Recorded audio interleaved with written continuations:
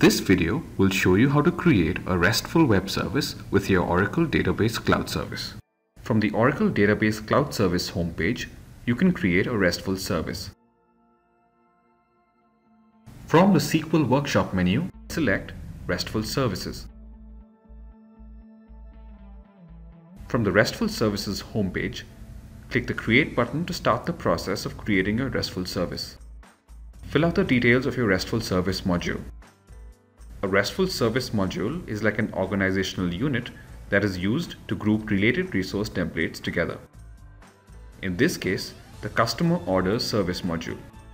In the URI prefix field, enter your URI path.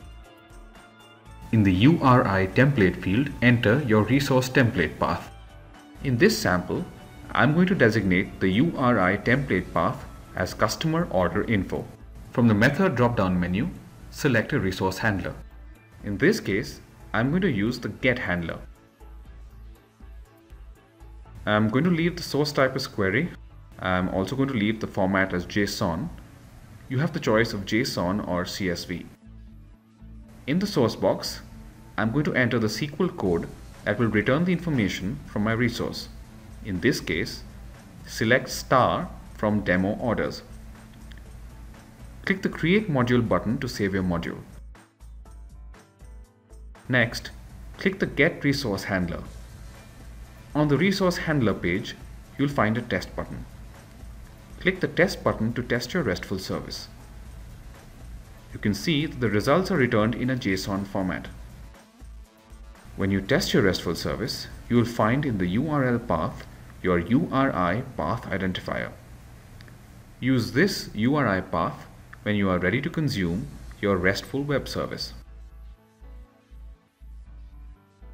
Now I'm going to create another resource template that will allow me to look for customer orders specified by the order ID. To do that, I click Create Template and enter my URI template path name in the URI template field. In this case, it is customer order by ID.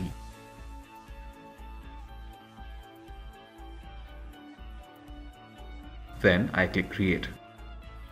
I'm now going to create a get handler for my new resource template.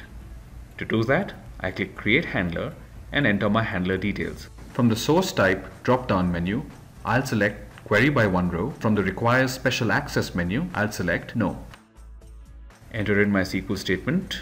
In this case, select star from demo orders where order ID equals bind variable, which in this case I'm going to set to the parameter ID.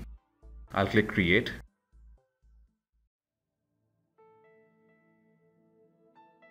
Then, lastly, I'll test by clicking the Set Bind Variables button.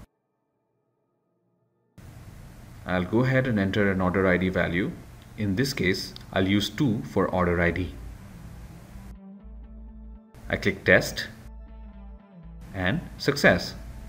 It returned order ID number 2 for me and excluded all the other orders. That's it. That's how you create a RESTful web service using your Oracle Database Cloud Service. For more information, see the Oracle Database Cloud Service documentation page. Thanks for watching.